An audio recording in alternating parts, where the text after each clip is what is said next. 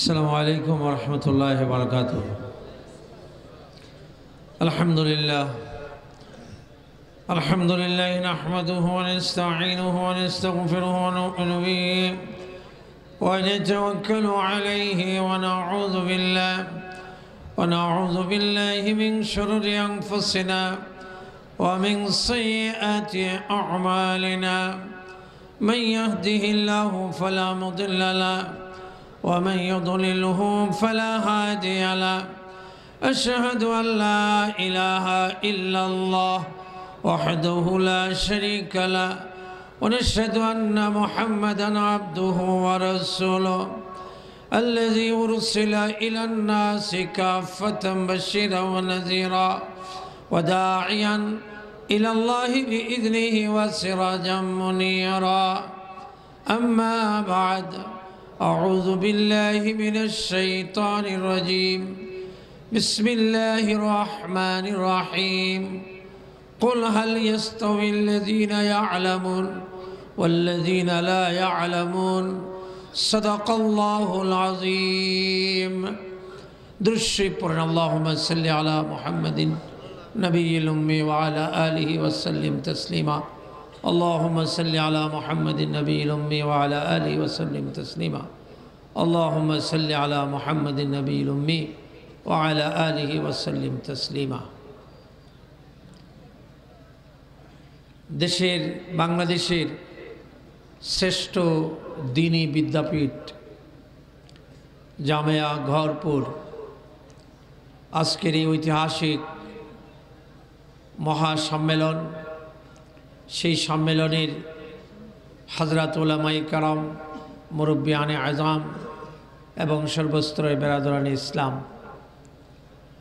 আমরা শুকর আদায় করছি যে এখানে প্রতি বছরের মতো এবারও আমরা সৌভাগ্যবান হওয়ার সুযোগ পেয়েছি। সেজন্য আমরা আল্লাহর দরবারে শুকর আদায় করছি, শুকর এবং আলহামদুলিল্লাহ। পাশাপাশি এই বিশাল এই বৃক্ষ যিনি রোপণ করে গিয়েছেন, আমরা তার জন্য দোয়া করছি, আল্লাহ তাকে জান্নাতুল ফিরদাউসে মাকামে আলায় দরজাকে বুলন্দ করুন, সকলে বলুন আমিন। ভাইরা, আসলে আমি অসুস্থ। আমার আগে যে বয়ান করেছেন আমার অত্যন্ত ঘনিষ্ঠ বন্ধু, যদিও বয়সে আমার চেয়ে একটু বড়, কিন্তু মন মানসিকতার দিক থেকে দুজনের মধ্যে খুবই বন্ধুত্বসুলভ সম্পর্ক। তো উনি যেখানে শেষ করেছেন সেখান থেকেই আমি একটু বলে, আমিও অসুস্থ। তারপরে আমাদের আনসারি ভাই, উনিও অসুস্থ, উনি রেস্টে আছেন। আসলে এখানে আসা হলো মূলত নিজকে সৌভাগ্যবান হিসাবে এই কাফেলায়, এই হাদিসের নগর শহর, এখানে নিজকে সম্পৃক্ত করা, এটা বিশাল বড় এক সৌভাগ্যের ব্যাপার। আপনারা প্রতি বছর আসেন, উলামায়ে কেরাম আসেন এখানে। আপনারা জানেন অন্য জায়গায় ওয়াজ মাহফিলের শ্রোতা যত, এখানে বক্তাও ঠিক কাছাকাছি। কথা ঠিক না বেঠিক? জোরে বলেন। সেজন্য এখানে সবাই ছুটে আসে কিসের টানে? এই টান যেটা, এই টান হলো ইসলামের টান, ইমানের টান, কোরআনের টান। কথা ঠিক না বেঠিক? এই টান যতদিন থাকবে, এরকম রাতের পর রাত, প্রতি রাত হাজার হাজার লক্ষ লক্ষ মাহফিল হয়। মাহফিলগুলিতে কোটি কোটি মুসলমান প্রতি রাত বাংলাদেশে প্রতি রাত্রে, মানে 1 কোটি না, কয়েক কোটি মানুষ এরকম রাত জেগে ইমানের টান, কোরআনের টান, ইসলামের টান, এই টান তারা প্রদর্শন করে, তারা প্রমাণ করে। সেই দেশ থেকে ইসলাম যারা মিটিয়ে দিতে চায়, এরা পাগলও ছাগলও। কথা বলেন, জোরে বলেন। রাত্রে 2টা 3টার সময় কোনো মন্ত্রী যদি আইসা বলে যে আমি জনসভা করব, আপনারা আসেন, এই দেশের পাবলিক আইব কেউ? কথা বলেন, আরো জোরে বলেন। অথচ প্রতি রাত্রে কয়েক কোটি মুসলমান এই বাংলাদেশে নিজেদের ঘর বাড়ি ছেড়ে দিয়ে, আরাম আয়েশ ছেড়ে দিয়ে, বাড়িঘর ছেড়ে দিয়ে, খোলা আকাশের নিচে যারা কোরআনের মহব্বতে, আল্লাহর মহব্বতে, উলামায়ে কেরামের মহব্বতে রাতের পর রাত জাগ্রত থাকে, সেই দেশ থেকে যারা ইসলাম খতম করতে চায় তাদের 14 গোষ্ঠী খতম হয়ে যাবে। কথা ঠিক না বেঠিক? এদের কাছে যে জ্ঞান আছে, আমার খালেদ সাইফুল্লাহ সাদি ভাই বলেছেন, আমরা কাউকে কটাক্ষ করতে চাই না, তুচ্ছ করতে চাই না। জাগতিক জ্ঞানে যারা জ্ঞানী, কথা মনে রাখবেন, কেউ যদি ইমামকে অনুসরণ করে আর তার নামাজ যদি সে নাও জানে, আপনারা বলেন যে লোকটা ইমামের পিছনে নামাজ পড়লো, সে কি কবুল নামাজের সব পাবে না? জুড়ে বলেন। আল্লাহর দরবারে সে নামাজ আদায় করেছে বলেই সাব্যস্ত হবে। কথা ঠিক না বেটি? আমরা পরিষ্কার বলতে চাই, যারা জাগতিক লাইনে লেখাপড়া করেন, শিক্ষিত দেশ পরিচালনা করেন, আপনারা এই উলামায়ে কেরামকে ইমামের মতো যদি আপনারা অনুসরণ করেন, তাদেরকে যদি ফলো করেন, তাদেরকে যদি সমর্থন করেন, তাহলে আপনারাও দামি হবেন, আপনারাও শিক্ষিত বলে গণ্য হবেন। আর না হয় আপনাদের কাফেলা, আপনাদের নামের তালিকা অশিক্ষিত মানুষের তালিকায় যাবে। কথা ঠিক না বেঠিক? বন্ধুরা আমার, আচ্ছা আপনারা বলেন, যারা এই জাগতিক লাইনে পড়াশোনা করে, এদের সনদ ছিলেন তো? সনদের লাস্টে কে?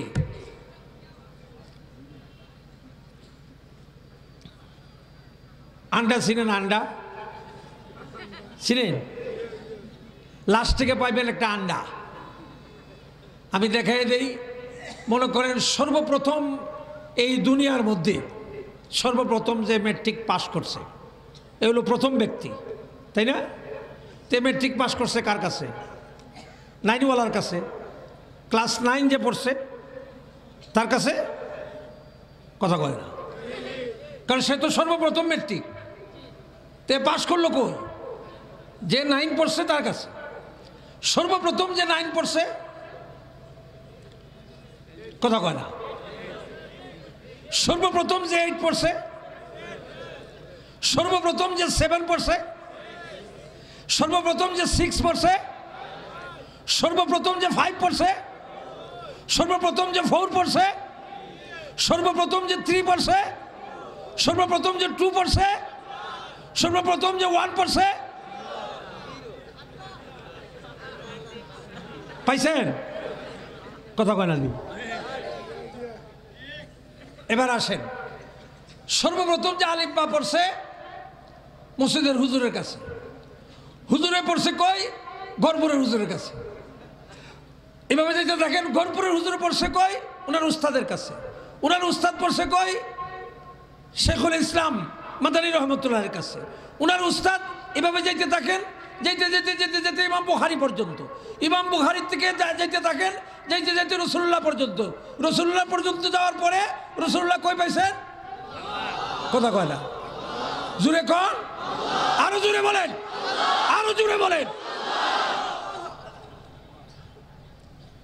খালেদ সাইফুল্লাহ সাদি সাহেব বলল যে আমরা কটাক্ষ করতে জানি। আমি সনদ দেখাই দিলাম, সনদ। আমাদের সনদ আল্লাহ পর্যন্ত, আর তোমাদের সনদ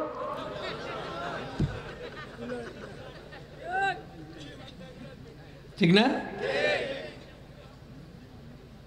এক লোক ওই যে মেট্রিক, এই তার ছেলে একটা ছেলে, তা এখন এই ছেলেরে মায়ে ওয়াজ শুনছে কোন জায়গায়, মহিলা মানুষ তো দুর্বল, ছেলেটারে দিয়ে দিয়েছে মাদ্রাসায়। আসলে বাপ রাজি না। তো ছেলে মাদ্রাসায় পড়িয়া দারুল উলুম দেওবন্দে গিয়ে 8 বছর পড়িয়া মুফতি হইয়া মৌলানা হয়ে আসছে।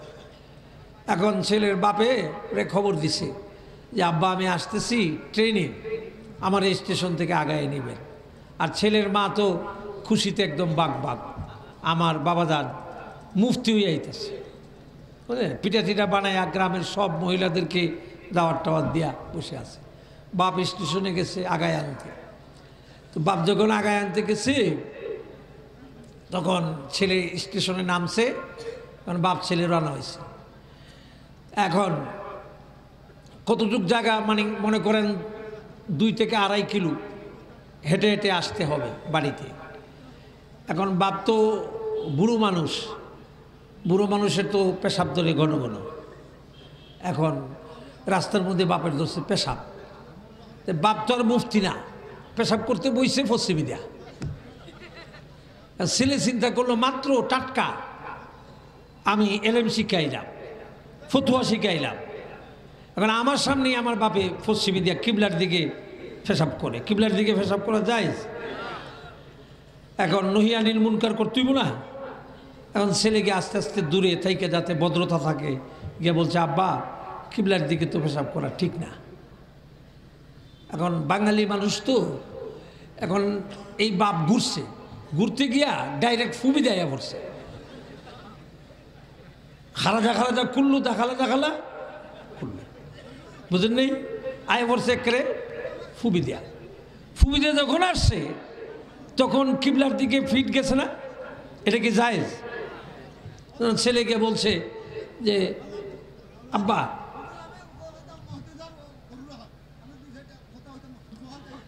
এখন সে কি বলে যে বাবা এখানে তো এইভাবে প্রসাব করা ঠিক না, পশ্চিম দিকে পিঠ দিয়া।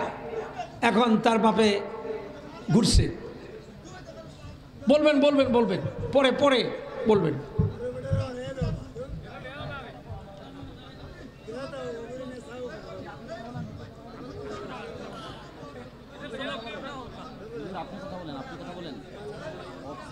এখন কথা শুনেন, আমার কথা শুনেন, ও লোক বলুক কথা, আমার কথা শুনেন।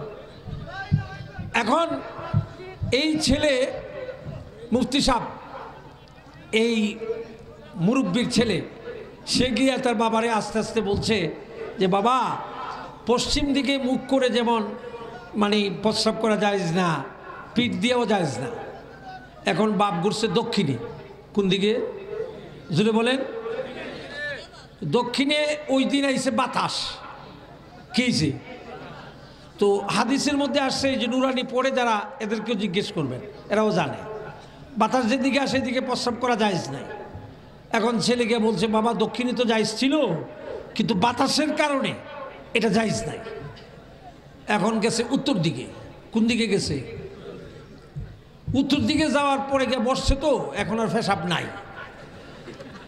বুড়া মানুষ, এটা থলি তো ছুটো, পেশাব থাকে আর কদ্দুর। 3 দিকে কিছু হয়েছে না, এখন তো নাই, চালানি নাই। কথা বুঝেন নাই? কথা খেয়াল করেন আমি কি বলতেছি। এরপরে এখন সে তো খুব রাগ করছে যে আগেই তো আমি রাজি ছিলাম না ছেলে মাদ্রাসায় পড়ুক, এই মৌলবীগিরি পড়িয়া এই ছেলে যে আমার সাথে যে ফাজলামি করলো, আমার যে শিক্ষাটা দিল, এই জন্য তাড়াতাড়ি বাপ ফাত করিয়া বাড়িতে গেছে ছেলেরে থুইয়া। আর ছেলে তো বহুদিন পরে আসছে, বন্ধু বান্ধব এলাকার মানুষের সাথে দেখা সাক্ষাৎ হইতেছে, মুসাফা করে সালাম করে মোয়ানাকা করে দেরি হচ্ছে। এখন মা তো দাঁড়ায় আছে ছেলের জন্য, এখানে দরজার মধ্যে দাঁড়ায় রয়েছে। কিছুক্ষণ পরে দেখে না বাজান আসে নেই, বাজানের বাজান, চেহারা বেশি ভালো না, চেহারা বেশি ভালো। এখন ওই মহিলা জিজ্ঞেস করে এইটা কি, তুমি না গেলে আমার বাজান জানতে, তুমি একা পড়লে আমার বাজান কই? কহ তোমার বাজান আইতেছে বাজান পেশাব করতে না? কইলে কি কহ পেশাব করতে বললাম, মানে পেশাব ধরলে তো পেশাব করবোই। না না না না, তোমার বাজান এসে পেশাব করাইব, তোমার বাজারে এসে পেশাব করাইব। কই কি হয়েছে?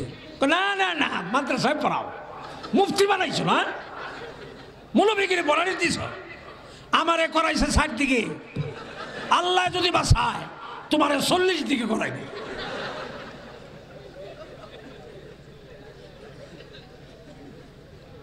এই যে খালেদ সাইফুল্লাহ সাদি সাহেব একটা শের পড়ছিল না, আকাশ কে নাদানত কে বদানত কে বদানত দর জহলে মরকব আবাদুদ্দাহরে বমানত দর জহলে মরকব আবাদুদ্দাহরে বমানত। ওই মূর্খ সে যদি প্রথমেই সে যদি এই মাসলাটা জানতো তাহলে তার এই বিড়ম্বনা হইতো। আরো জোরে বলেন বিড়ম্বনা হইতো। আমাদের দেশের যারা নাকি নিজেদেরকে বুদ্ধিজীবী মনে করে, নিজেদেরকে সব জানতা মনে করে, এরা হলো ওই প্রকৃতি গণ্ড মূর্খ, এরা হলো অজ্ঞ, এরা হলো মূর্খ। কথা বলেন ঠিক না বেঠিক? আরেকটা কথা বলি আমি শেষ করে দিব। আমি দেখেন আপনাদের সামনে কোরআনুল করিমের যে আয়াত তিলাওয়াত করেছি সেখানে আল্লাহ তাআলা তার পরিচয় দিয়েছেন রহমান। কি পরিচয় দিয়েছেন? আচ্ছা, রহমানের রহমত যদি না থাকে তাহলে বাংলাদেশ থাকবে? আরো জোরে বলেন থাকবে? বাংলাদেশ কেন, দুনিয়া থাকবে। কিন্তু এই রহমানের রহমত যদি পাইতে হয়, যদি রাখতে হয়, তাহলে দ্বিতীয় আয়াতে আল্লাহ বলেছেন আল্লামাল, জুড়ে বলুন, কোরআনের মাধ্যম ছাড়া রহমত আসতে পারে না। কথা ঠিক না বেঠিক? আরো জোরে বলেন। আমরা পরিষ্কার ভাষায় বলি যে আগেও মন্ত্রী এমপি দেশ পরিচালনা মানুষে করেছে, তারা সব হুজুর ছিল না। তারা কি বড় বড় মুহাদ্দিস ছিল, ইমাম সাহেব ছিল, কিন্তু তারা এরকম করে নাই ইসলামের বিরুদ্ধে এবং দেশের বিরুদ্ধে, জনগণের বিরুদ্ধে। এবং তারা এরকম আকাম কুকাম, অর্থমন্ত্রী আবুল মাল আব্দুল মহিদ সাহেব উনি প্রতিদিন বক্তব্য দেন। সেই বক্তব্যের মূল কথা হইল যে টাকা, ব্যাংকের টাকা চুরি হইয়া এটা চলে গেছে ফিলিপাইন। আচ্ছা, এই টাকাটা কি হাইটে গেছে? আপনারা কি বলেন? 8,000 কোটি টাকা। কয় হাজার? আচ্ছা, এই টাকাটা চুরির সাথে যারা জড়িত এরা কি কওমি মাদ্রাসার ছাত্র? এরা কি মসজিদের মুয়াজ্জিন? এরা কি ক্ষেতের কামলা? যারা জড়িত এরার খবরও পত্রিকায় এবং বিভিন্ন মিডিয়ায় আসছে, পত্রিকা এবং বিভিন্ন মিডিয়ায় আসছে। এবং যারা খবর দিচ্ছে এই খবরগুলো পত্রিকার মধ্যে, টেলিভিশনের মধ্যে আসছে। যারা এই টাকাটা চুরির সাথে জড়িত, যারা জড়িত এরা প্রত্যেকেই উচ্চ শিক্ষায় শিক্ষিত। জুড়ে বলেন, জুড়ে বলেন ঠিক না বেঠিক? আরো জুড়ে বলেন। কই শিক্ষা তো চুরি থেকে তাদেরকে বারণ করতে পারে নাই, পারছে? জুড়ে বলেন পারছে? যে শিক্ষায় মানুষকে মানুষ বানায় না, যে শিক্ষায় মানুষকে নিজের মনুষ্যত্ব শিক্ষা দেয় না, যে শিক্ষায় মানুষকে ঈমান শেখায় না, আল্লাহ শেখায় না, আল্লাহর পরিচয় শেখায় না, সেই শিক্ষা কোনোদিন শিক্ষা হতে পারে না। আপনারা বলেন, দেশের যে এত উন্নতি, প্রযুক্তির এত উন্নতি, রাস্তাঘাট, ফ্লাইওভার, কত কিছু। একজন লোক অ্যাক্সিডেন্ট করছে, অ্যাক্সিডেন্ট করার পরে রাস্তার মধ্যে লাশ পড়ছে, আশেপাশে সব লোক গেছে, গিয়া এই অ্যাক্সিডেন্টের লাশটা দেখে সবাই কাঁদতেছে যে যুবক ছেলে মারা গেল। কিন্তু এক বুড়ি গেছে, গিয়া ভিড় ঠেলাইয়া, মানুষের ভিড় ঠেলাইয়া লাশ দেখছে। লাশ দেখে বুড়ি খুশি, খুব খুশি, হাসতেছে, আলহামদুলিল্লাহ আলহামদুলিল্লাহ। মানুষ কইটা কোনটা? এক বেটা মারা গেল, বেটা লাশ দিকে আমরা কাঁদতেছি, আফসোস করতেছি। এই বুড়ি তুই আলহামদুলিল্লাহ কস? কয় যাই হোক, পাও কাটছে, হাত কাটছে, ফেটের চামড়া গেছে, এটা গেছে, জান গেছে, মইরা গেছে, জাগা চোখটা বালা রয়েছে। কি রয়েছে? কথা কয় না। চোখের মানুষের মধ্যে কোনো আঘাত পড়ে না, এই জন্য আমি শুকরিয়া আদায় করি। আচ্ছা, আপনাদেরকে জিজ্ঞেস করি, যার জান নাই তার চোখ দিয়ে কি হবে? কোনো কাম হবে? জুড়ে বলেন। যে দেশে মানুষের চরিত্র নাই, যেখানে ইমান আজকে হুমকির সম্মুখীন, যেখানে মানুষের ইমানের অস্তিত্ব হুমকির সম্মুখীন, সেখানে এই উন্নতির গোলক দাতা দেখাইয়া, উন্নতির বাউতাবাজি দেখাইয়া এদেশের ইমানদারদেরকে কখনো ভুলাইয়া রাখা যাবে না, যাবে না, যাবে না। কথা ঠিক না বেঠিক? আমাদের কিছু পাবলিককে তারা বিভ্রান্ত করতে চায় যে আমরা দেশের কত উন্নতি করছি, তার মানে জান নাই চোখবালা। কি আছে? জুড়ে বলেন, আরো জুড়ে বলেন। আচ্ছা, আপনারা কি বলেন? জঙ্গি যারা নিজেদের দলের মিটিংয়ে বৈশা মারামারি করিয়া যারা নিজেরা রক্ত খুন প্রবাহিত করে, চেয়ার ভাঙ্গে, স্টেজ ভাঙ্গে, এইসব কাজ কি জঙ্গি না? আপনারা কি বলেন?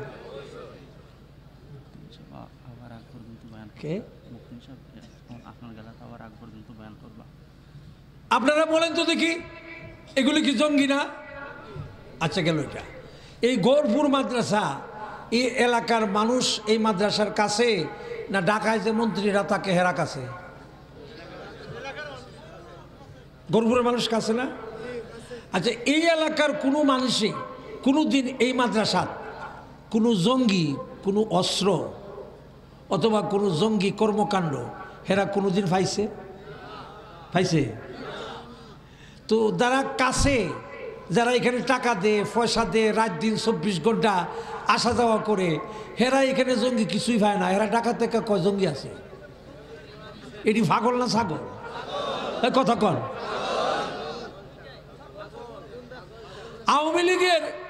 আওয়ামী লীগের লোক মেম্বার আছে না, চেয়ারম্যান আছে না, ওয়ার্ড কমিটির লোক আছে না, ইউনিয়ন কমিটির লোক আছে না, এবং ওই এলাকায় কওমি মাদ্রাসা আছে না? কথা বলে না। বাংলাদেশের এমন কোনো ইউনিয়ন নাই যে ইউনিয়নে কওমি মাদ্রাসা নাই। বলেন আলহামদুলিল্লাহ, যদি বলেন আলহামদুলিল্লাহ। ওই ইউনিয়নের কোনো নেতা, আওয়ামী লীগ করুক, বিএনপি করুক, কোনো নেতা আজ পর্যন্ত, কোনো নেতা আজ পর্যন্ত কোনো পত্রিকার সামনে, টেলিভিশনের সামনে তার এলাকার মাদ্রাসায় জঙ্গি আছে, সন্ত্রাস আছে এই কথা বলে নাই। অথচ ঢাকা থেকে বড় বড় নেতারা তারা ওই ইহুদি খ্রিস্টানদের চক্রান্তে কওমি মাদ্রাসায় জঙ্গি বলে বক্তব্য দিতে থাকে। কথা ঠিক না বেঠিক? এগুলো হলো সব বাউতাবাজি। কথা ঠিক না? কই হুজুর আসছে? নিয়ে আসছেন?